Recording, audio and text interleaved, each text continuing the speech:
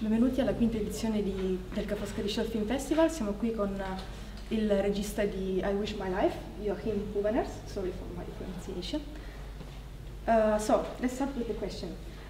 This year, many films are focused on the male characters, analyzed from different perspectives. Your protagonist is a woman, but she's also analyzed from a male perspective, isn't she? Do you want to convey a certain message for your movie? Link it to the women world, or? Yes, it's a little bit of a criticism on human behavior, because some people who saw the movie was telling to me, yes, but the guy is getting what he wants and the girl not, but it's the opposite, because the girl is in my movie is artificial, but she is the only human person in all the movie. So I think I'm with her and I'm not with the guy or something. So I think it is her perspective and not really from a guy, I think, because at the end she is going to the world she wants to see, and it's not that she is programmed to see the world how the guy wants her to see the world. So if you understand. Yes, okay. Yeah. I got it. So, how and where did you get the inspiration for your short movie? As a kid, I liked all movies with artificial intelligence. And I saw a movie of Quantic Dream that's a French game developer. Mm-hmm. And they showed a movie with a girl, with a robot, and they were making her, so with the legs and the arms. And there was an interviewer, and he was asking questions. And at the end, she was too human. So they deactivated her, and at the end, there was only her face. And she was crying to let her live. And then they said, okay, you can live. So they wanted to make a robot that was very human-like. And that for me was the biggest inspiration. Great. Yeah. And can you tell us something about the technical aspects of your films? For example, the beautiful song that gives a human face to the protagonist's fascinations.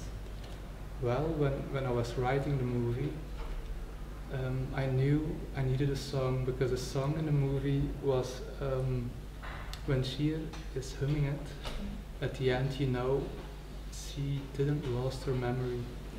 So I months before I filmed it, I called a composer I really liked, and I said, well, I need a song that is really catchy, so you have to remember it afterwards. And he had sent me a lot of things, and I chose that one. And at the end, after we filmed it, we were thinking about we want a song, a vocal with it, with the text. I didn't need that up front because that was only the humming I needed in the film. And yeah, that was one of the technical aspects. And the other thing, maybe the science fiction. Yeah, science fiction. It was my first science fiction movie, so I knew a guy from my class who was very good in it. Mm-hmm. And I write everything down, and I just asked him, is it possible or not? And he was not sure, but we tried it, and most of the things worked. Okay. So, yeah. And for example, how did you choose the actors? It are famous Belgian actors, so I had a list, and the girl, I think she's a very good actress, and the look of her was exactly what I wanted for her to be. And the guy, the old guy, that's a comedian, and he has comical movies in Belgium, so that wasn't really, how do you call it? A lot of them shall not choose him to be that role, but I needed somebody like him with that face and not too big, a little bit old. And yeah, and the guy in the dreams, the boy, I knew him. Mhm. So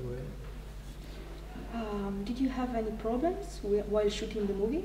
If yes, which kind? I always spent a lot of time at my shot list, Mhm. and I want always enough time to shoot things, so that wasn't a problem. I never went over time. But one thing was a problem, and that was we had a green key, like this, band green, but there was a lot of, how do you call it? If it's not,